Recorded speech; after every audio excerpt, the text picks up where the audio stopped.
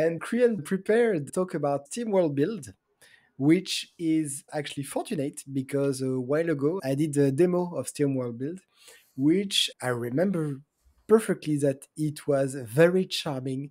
It's a city builder which is very classic in the fact that you need to expand your city, get more citizens, get all sorts of citizens, satisfy their needs. The little tweak here is that your people are robots, and it's really themed as the old Far West and robots.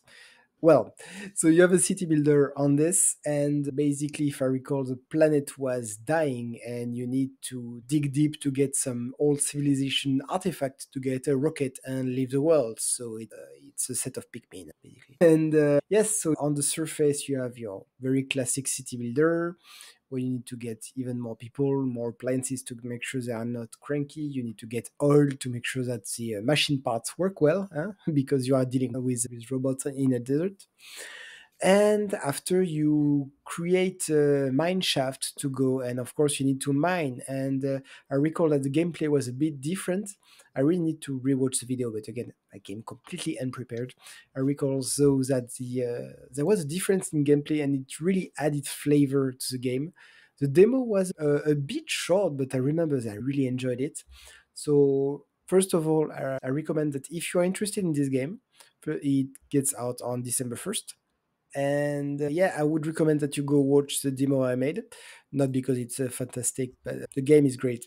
Maybe not the way I play, but at least if you want to see what it's about, I recommend you go check that out. And yeah, no, that's a very nice game to put into your backlog. So I'm going to add a few See, details here. It's coming out on December 1st, which is fantastic.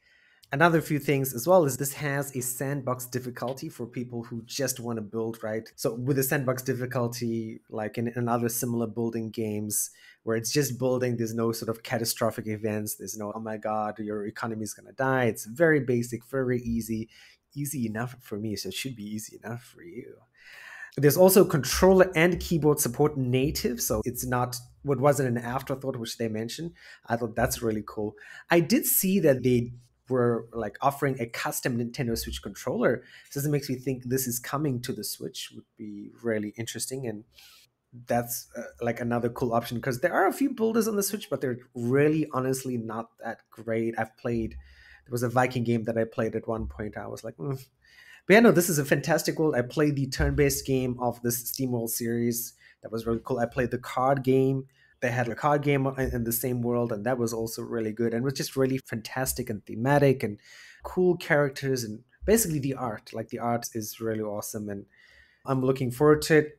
One thing I'll have to add as a middle-aged gamer is I've realized with RTS games or strategy games, I have to focus and just play them, and I can't stop playing them because once I stop, I'm like, oh my God. I come back a week later or a few days later, I'm like, how do you play this again?